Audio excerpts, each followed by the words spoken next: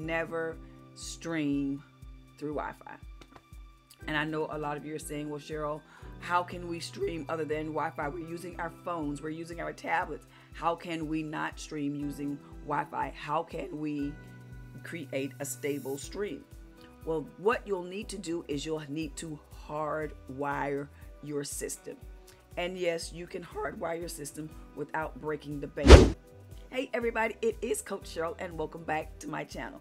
On this channel, I create content to help small churches, ministries, nonprofits, and Christian entrepreneurs do better with media, whether it is social media, live streaming, or print media, writing books, or the tools that you need to do so. I am here to help you. If that sounds like content that you would enjoy, I want you to go ahead, click that like button. Also, click the subscribe button so that you'll be notified and you'll know what we're doing on this channel. But enough about all of that. Let's jump in to the video and to the solutions that will help you in your live streaming. Now, I've been there where I have been so frustrated with my live streams that just either buffered so terribly or that just cut off for what I thought was no reason, because I thought I really had a strong Wi-Fi signal. And so I want to tell you one thing: you should never stream through Wi-Fi. And I know a lot of you are saying, well, Cheryl, how can we stream other than Wi-Fi? We're using our phones, we're using our tablets. How can we not stream using Wi-Fi? How can we create a stable stream? Well, what you'll need to do is you'll need to hardwire your system. And yes, you can hardwire your system without breaking the bank. The first thing that you'll need to do is to contact your internet service provider. What you may want to see is if they could move the internet connection closer to where you use your AV box, whether you're using an iPad, an iPhone, or if you're using a computer. Can you install a hardwired system close enough to that? The second thing that you'll need to do is to buy an adapter, especially if you're using a phone or an iPad or a tablet as your video device. Now, if you're using something like Switcher, you'll need to get an iOS adapter. And I'm going to show you the kinds of adapters that you can use. And I'm also going to drop a link in the description box as to where you can get this. So what you'll need is a connection that looks sort of like this, and it has a lightning connection to it. So you'll connect the lightning connection to either your iPhone, your iPad, like such, and then it has an Ethernet connection as well. And so you could connect that to the internet router. So straight from the router into your adapter into either your iPhone or your iPad. That way you'll have a stable connection that you can use to stream from, and you don't have to worry about buffering, dropping, or any of that, especially for those of you that are using Switcher Studio where you're only using iPhones and iPads.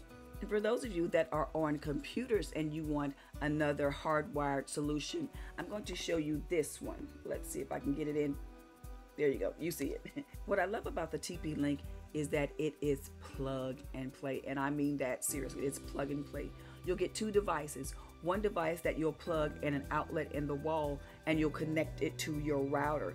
The second one is you'll connect it wherever your computer is, in your sanctuary, in your office, where you do your live streaming. Connect that and also into a wall outlet, and it'll have an Ethernet cord to it. One that you could connect to your computer that you're streaming from, and the other that you connect into the second device.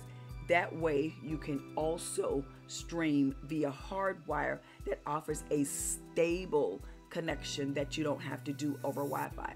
Now, one thing I want to mention is that after you have connected all of your devices, your phone, your iPads, or your computers using these hardwire solutions, don't forget to turn the Wi-Fi signal off on your device so that you're actually going using the hardwire solution and not the Wi-Fi, which is susceptible to droppage, slippage, buffering, and totally dropping all of their frames and leaving your people in the dark.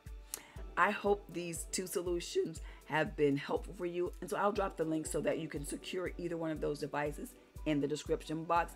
And I pray that you have happy, successful streaming.